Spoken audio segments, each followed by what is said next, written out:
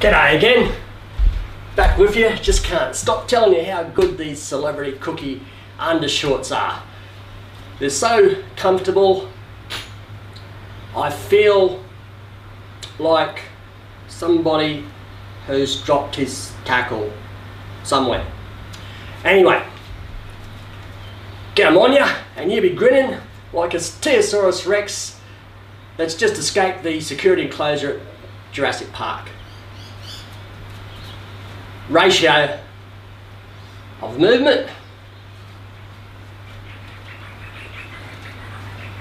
or movement ratio, spot on.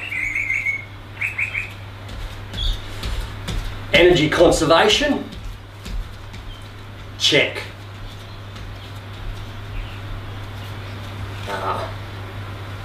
Moment of force, good. Coefficient of friction, there's something telling me that there's more than a fraction too much friction going on somewhere in these undershorts. Moment please while I check it out. These are the right undershorts, aren't they? I'm not playing a trick on me, are they? Okay. Anyway, look, there is something there that's causing a bit of friction. I'm just going to reach down there. Get it. Looks like it's a roll of tape.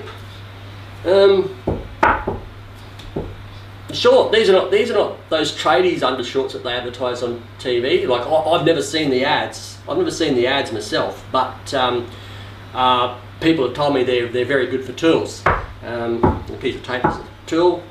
There's something else down there. Let's have a go at that. Oh, there's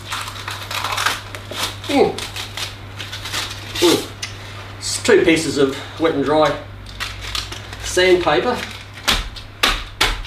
What's going on here? Let's just check out.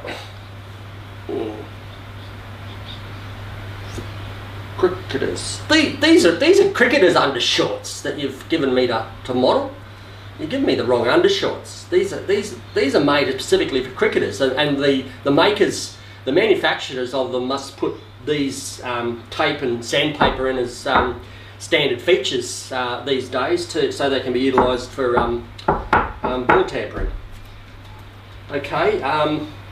Look, there's something else at the rear which is interfering with my coefficient of friction too. So I'm just going to sort of reach into the back of these undershorts. There's something big there. Oh.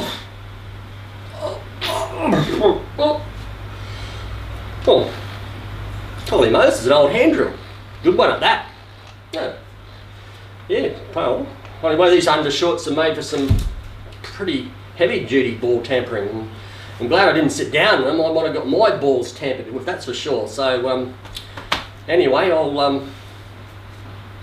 so what's happening? We're not advertising the celebrity cookies undershorts. It's like an April Fool's type joke. Well, thanks very much. Thanks very much.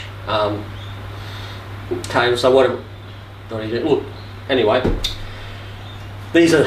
What can I tell you about these cricketers undershorts? Well, I'll tell you that you've got pretty good ball tampering equipment in them. I'll tell you that. Tell you what, pretty good ball tampering equipment in it.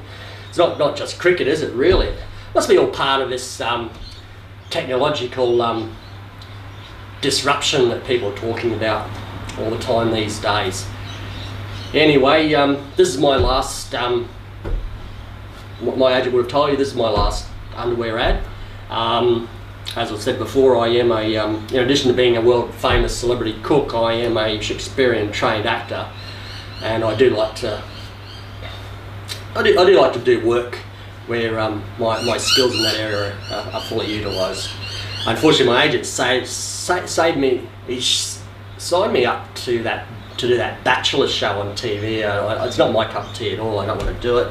I'm hoping that we can find a get out clause to get out of that, because I don't want to do it. There's another show coming up, what sounds a bit more interesting. I think it's called Separated at First Sight. That might be a bit more interesting. Anyway, I'll get out of your way. Final word. Don't try and trick me. This is an African summer. African summer. See you later. Oh, I'm going to keep that drill. Sandpaper and tape. I'll find a use for them as well. Thank you.